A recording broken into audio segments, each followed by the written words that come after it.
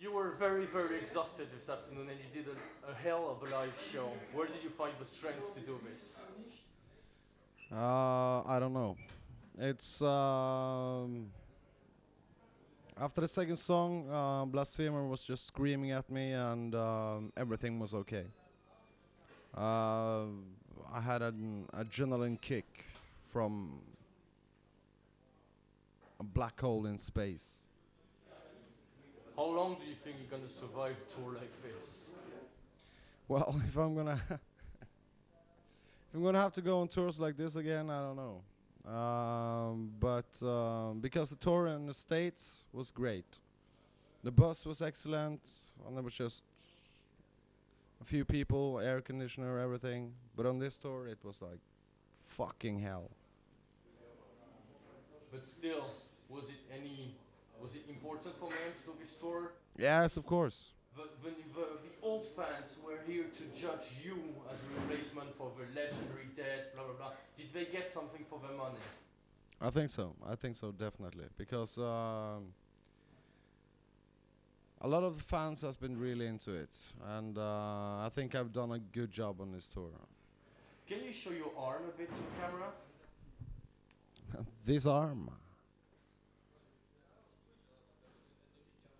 Barbed wire is nice for your body. What? Cigarette. What is leading you to do this? I heard that during the tour as well, you in the tour bus cut the arm of a girl who asked for it. What's with automutilation on stage? Is it just Marilyn Manson-like, or that's something deeper than just entertaining? It keeps me alive. It brings me closer to life. If I didn't do it, if I didn't feel all the pain, I would have been dead for many years ago.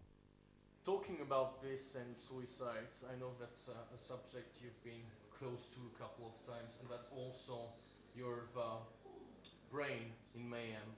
You're bringing Mayhem to new philosophical height and a lot of things. Do you think metal freaks get this? All you're talking about? Don't you feel that you're like talking to brainless kids sometime?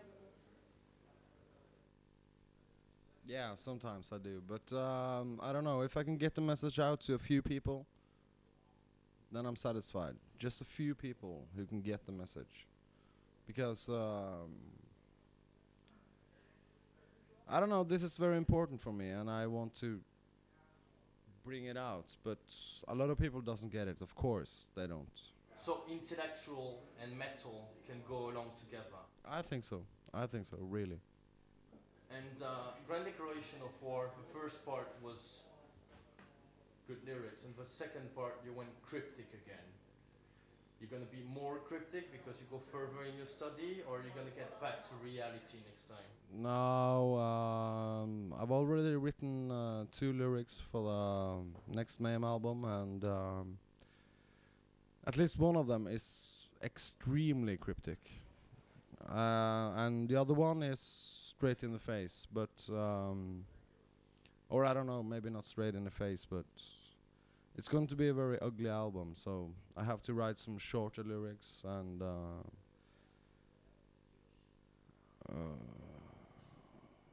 it's going to be, yeah, very fucking cryptic. Alright, moving on to another subject. Mayhem, the future. Still on the ground, a bigger band, opening for bigger bands, or still being like the elite of black metal, even if few people understand you, even if you have to disappoint your fans?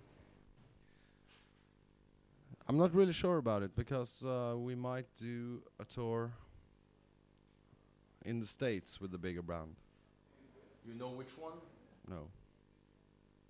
Well, actually I do, but I won't tell you.